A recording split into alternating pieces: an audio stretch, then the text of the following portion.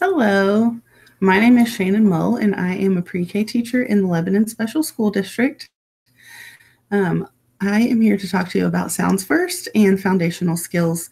So last year in our district, we implemented the Sounds First curriculum in all of our pre-K classrooms, and I am here to tell you that it worked and it was exciting, and just to encourage you to be consistent with it because it is very beneficial to our students. And the best thing I can say about it is that it's effective and it is easy to implement.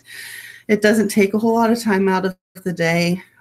We were usually finished with all the activities in 10 minutes, sometimes 15, but it doesn't take a huge chunk of time. It's super easy because it's very scripted. You just have to read it. There's not really a whole lot of planning that goes into it. They give it all to you. You just have to read it and do it with your kids.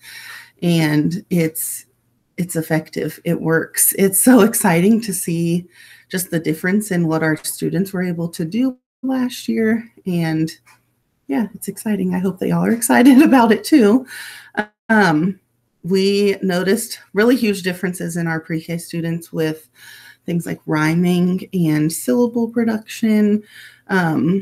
Oftentimes, producing a rhyme is very difficult for our 4-year-olds to learn in pre-K. Typically, they can recognize a rhyme if we say it for them, but producing a rhyme is a whole different ballgame. And almost all of my students were able to produce a rhyme, and that is 100% because of Sounds First activities. And same with syllables. All of my students could clap out syllables. They could break a word into syllables and tell you what the syllables were. They could tell you how many syllables the word had. And again, all of that is because of Sounds First. I have never had this many students able to do that by the end of the year. So I promise it works. The two biggest things that I can tell you about it is that consistency is key, doing it every single day. The lessons kind of build on themselves, at least in pre-K they do, to where it doesn't stay super monotonous. So it's very consistent, but it doesn't get boring or monotonous for the kids to do every single day. So that's not a concern there. And the kids really enjoy it. They love to do it. They know at that time that that's what we're working on, and they're engaged. And the hand motions, make sure you teach your kids what the hand motions are or make your own. But the hand motions really do help you. I would see my kids doing the hand motions in other parts in the day, like sounding out a word. You would see them like snatching a beginning sound or snatching a middle sound or an ending sound and then writing it. So they were taking the knowledge that they learned from Sounds First activities and applying it in everything throughout the day.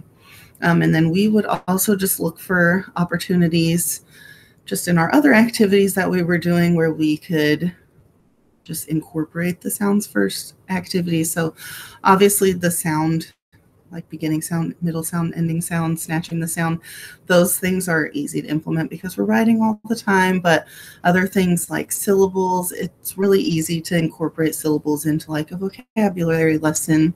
Oh, here's our vocabulary word.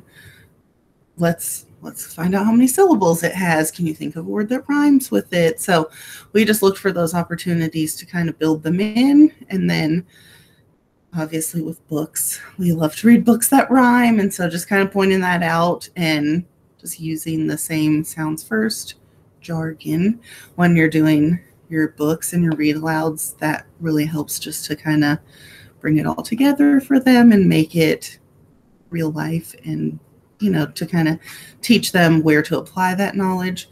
So those will be the two biggest things, is to make sure that you're consistent and try to incorporate it in other times and other instances throughout your day just to solidify it. But if you are excited about it, then rock on, because you're going to love it. If you're still a little bit leery because it's new, I totally get it, because I was that way also.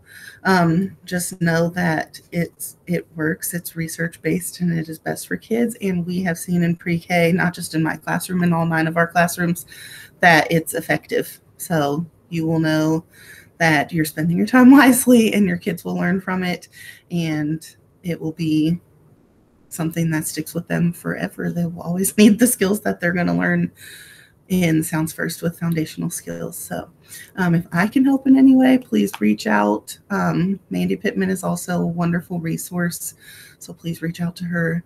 But if I can help at all, feel free to reach out to me as well, shannon.mo@lssd.org. I hope you guys have a great day. Bye.